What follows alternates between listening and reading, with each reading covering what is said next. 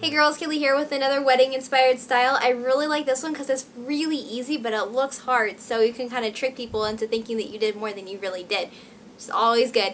And then I think it's good for either if you're just a guest at a wedding or if you're a bridesmaid or if you're a bride. It fits a lot of different scenarios. So I think it's really good and I hope you guys try it out because it's a lot easier than you think. I did derive some inspiration from a picture I saw online, but this is not anywhere near to the original style. But just for the record, I did get inspired by a picture that I saw online to create this because I figure a lot of you guys have probably seen the picture that I'm talking about. So that's that, and I hope you guys like this, and I will see you in my next tutorial. Mwah! Bye! First you're going to bump it. Take a section at the apex of your head and go ahead and tease up the hair shaft just a bit, and then take a corresponding section on either side and tease up that as well. That way you get a nice full bump.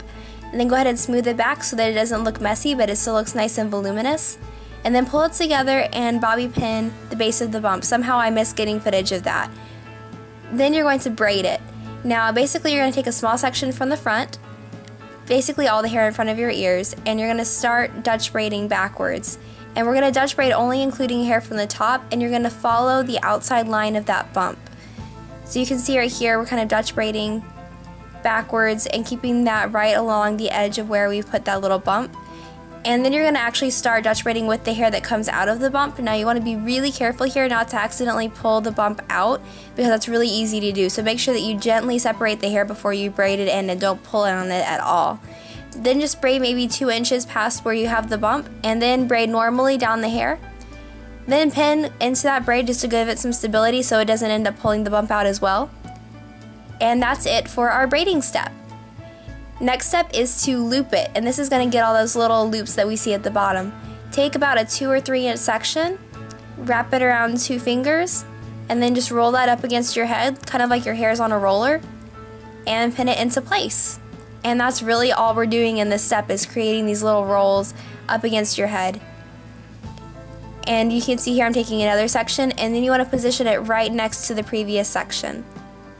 And just continue that until you have all the hair except for the hair that's coming out of the braid incorporated.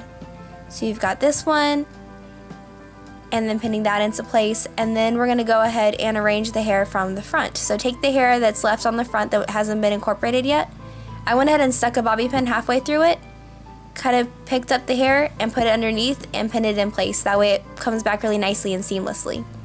Now with the hair from the braid, you're going to go ahead and take it back and create little loops going back into the loops that we already made. It's going to create a little bit of texture, and also it's going to help us to get more hair on that left side because the right side is very heavy because we braided all the hair over to there. So this is going to kind of help to even things out a little bit. So here I'm creating my last loop and just placing it. You want to be watching yourself in the mirror as you're doing this because you need to place each of these loops very, very carefully. I had to do this without a mirror, and then I went back and repeated these same steps with the mirror so that you can see this is a little bit, my end product is a little bit neater than the first one that I did because I could actually see what I was doing.